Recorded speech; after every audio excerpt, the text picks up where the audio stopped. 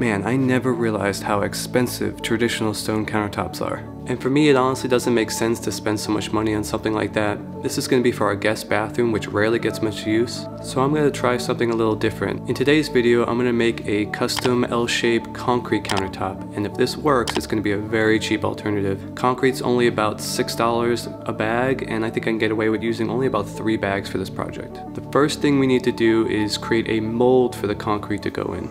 For this, we are going to use something called melamine, which is particle board that has a smooth glossy resin coating.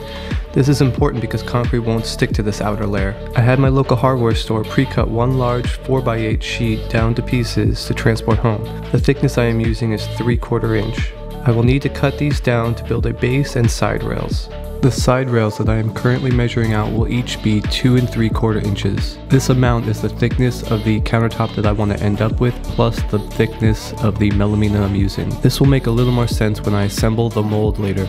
This will give me an end result of a 2-inch thick countertop, which will give me a clean, modern look while also being very durable. So my buddy Seth came over to help me cut down these pieces. He's going to show me how to use a table saw and a miter saw. These are all things I've never used before, but it's a good chance for me to learn, and it'll really help speed up the process. But just remember, you don't need any of these fancy tools. A straight edge with a circular saw would work just fine. Big shout out to Seth for all the help though.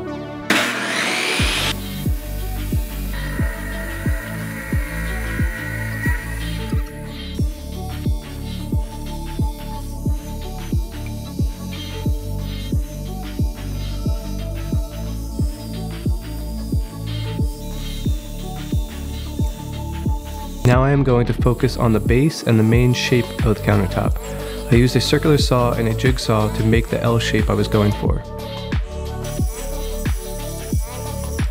I dry fitted the base to make sure I was going to be happy with the size and fit. I went with about 1.5 inch overhang and it all looked great. It was now time for a miter saw lesson to cut the rails down to their final sizes. I did a 45-degree miter on 2 of the ends. You will see why later. Next, I put everything on a flat surface. I pre-drilled and attached the side rails with drywall screws. Take your time and be sure that the screws don't protrude into the actual inside of the mold. As a little tip, you can actually use a scrap piece of melamine to mark the exact area that the screws need to go into. It also really helps to clamp down the mold while drilling.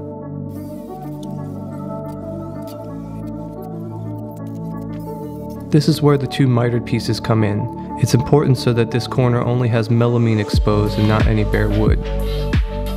I used a speed square to make sure all rails were at 90 degrees, and then I added more screws to the top parts of the corners. Now I needed to make a spacer for where the faucet lines and drain pipe would come through the countertop. For this, I screwed together 2 scrap pieces of melamine with a 1/2 inch scrap piece of wood in the middle. This will give me a total of 2 inches, which will be the thickness of the countertop. I made sure to use smooth tape for the edges so it would not stick to the concrete. I gave the mold a good vacuum and then wiped it down with some TSP solution just to clean it.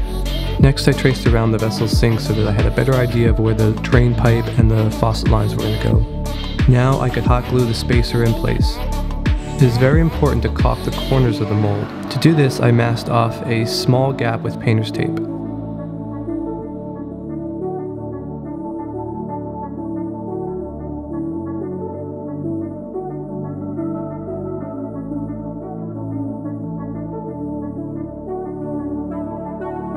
You can use any type of 100% silicone caulking, but I find it's easier to use a dark color.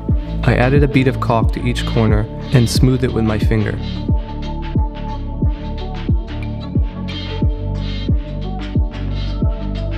You can also use a special tool like this where it's actually made for caulking.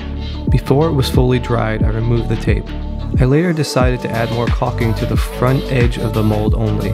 This way the edges against the wall would be a bit more squared, while the edge at the front would have a nice rounded edge finish. In order to make the countertop even more durable, I'm going to add some steel wire remesh to the concrete within the mold. So I used some pliers to cut down a couple pieces to the shape of the mold. Be sure to leave some space at the end. You don't want this going completely to the edges of the mold walls. I found that using a silver marker really helped me locate where to cut.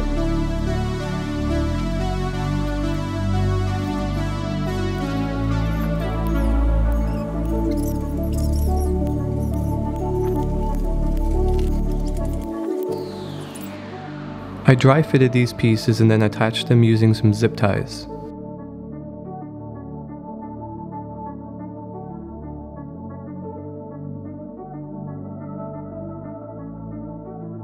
Once again, I clean the mold and then wipe the entire thing down using some paste wax. This will really help to release the mold from the concrete later on. This step is optional, but I highly recommend doing this. Make sure to get everything, including the middle spacer. For this, I am using Quikrete 5000. It is very cheap and very durable. Add some water to a mixing bin, then add the dry concrete. I used a hoe and mixed until I had the consistency of a wet oatmeal. Add more water and mix as needed. Once you have the correct consistency, it was time to start filling the mold. Now this first layer is the most important because remember, the bottom of this mold will actually be the top of the final countertop. So you really want to make sure you hand pack the concrete into every corner. You want to keep filling until the mold is about halfway full. Now it's really crucial to start vibrating the mold. This will ensure that there will be no air bubbles and voids within the countertop. You can bang the mold up and down on the table and bang the sides and bottom with a rubber mallet.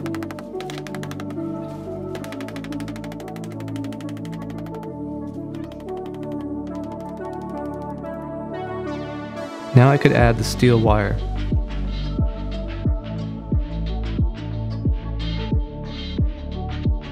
Then continue to fill and pack the mold with concrete all the way to the top. My wife Christina would pack the mold while I mixed more concrete.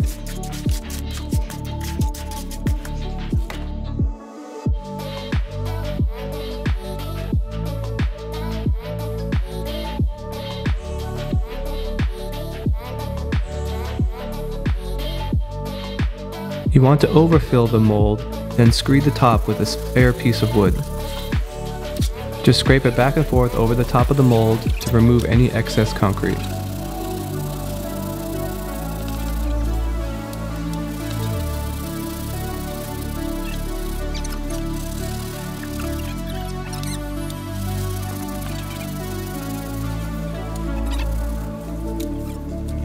Once again, vibrate like crazy. I did a quick pass with a rounded trowel and then decided to screed once more.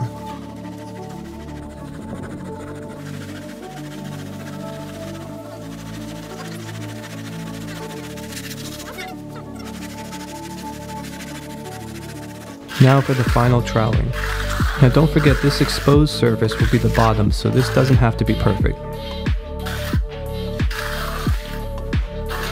So I have never troweled concrete before, but it really wasn't too hard. Just take your time and smooth everything out. In order to let the concrete dry, it is very important to cover the mold with plastic. Concrete needs water and moisture to cure properly, so the plastic will prevent too much moisture from escaping too quickly. Every 24 hours or so, I spray down the concrete with water to aid the curing process.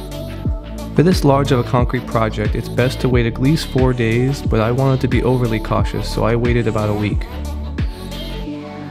Okay, today is the day. Today is the day to demold the concrete countertop, and I have to be honest, I'm a little nervous. I really hope I didn't do all this for nothing, but let's see how it turned out.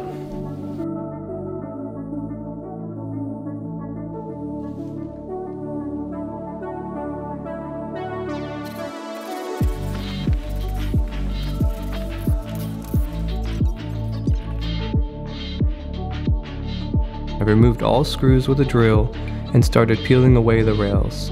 I was pleasantly surprised to find that the mold practically melted off. This is thanks to the melamine surface and the paste wax we rubbed on it. The edges were looking great, but now it was time to reveal the most important part, the top.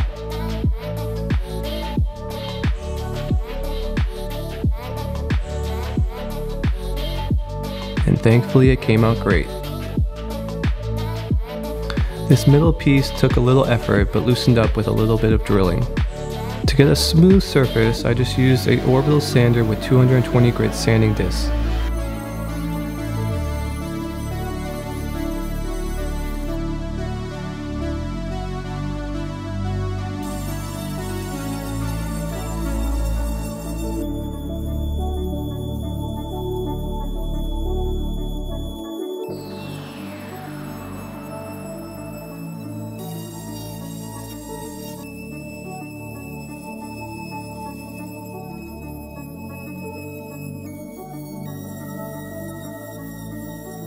You want to sand quite a bit, but if you sand too much, you could expose the aggregate and end up with too many pinholes. You can see the pinholes here. You could fill these, but I honestly don't mind them. They'll be filled with sealer later anyways. The next day, it was time to add a finish coat.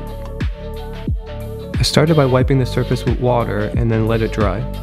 I will be using a sealer called Tough Duck, and I will be applying it with a microfiber pad. I started with the bottom and the back edges, and I wiped it on in one direction. I let that dry for about 30 minutes, then added a second coat in the opposite direction and perpendicular to the first layer. Now for the most important part, the top and front edges. I wiped this down with water and let it dry. Then I added the sealer in the same manner as the bottom. I wiped one layer on in one direction, I let that layer fully dry, then I added the next layer in the opposite direction using the crisscross technique. This method will provide superior protection to the countertop surface.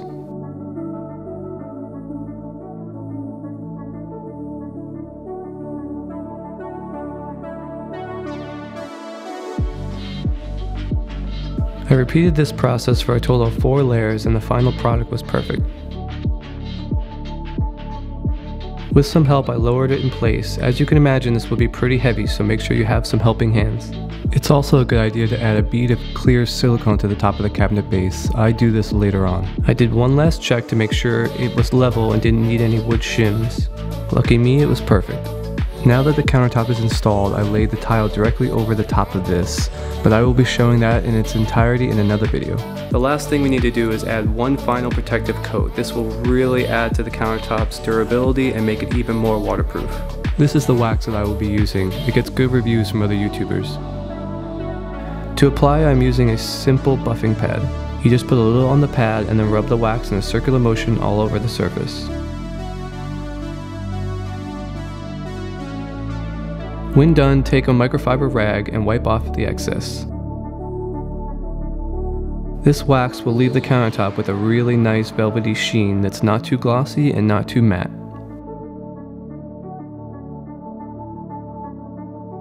Now that the wax is on, liquids will easily be repelled.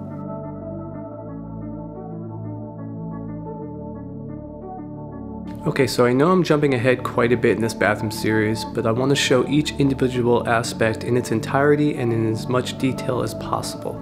With that said, I'm going to show you guys some shots after the sink's installed and the tile wall, just so you have an idea of how this kind of countertop will come together. I am pleasantly surprised how this countertop came out. It's honestly way better than I expected. I also love that it's not the typical rectangle shape. This ledge over the toilet really comes in handy.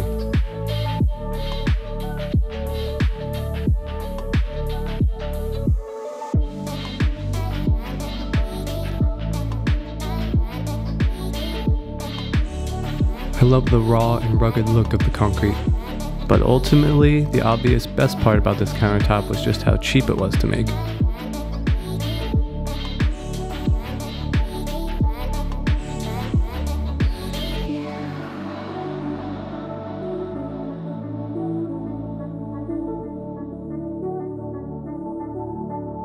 You can see how the edge along the wall is more squared off, and the edge along the front is nice and rounded. Thanks so much for watching, everyone. Stay tuned for the next video where I will go over in detail how I installed the vessel sink and all the plumbing and all that.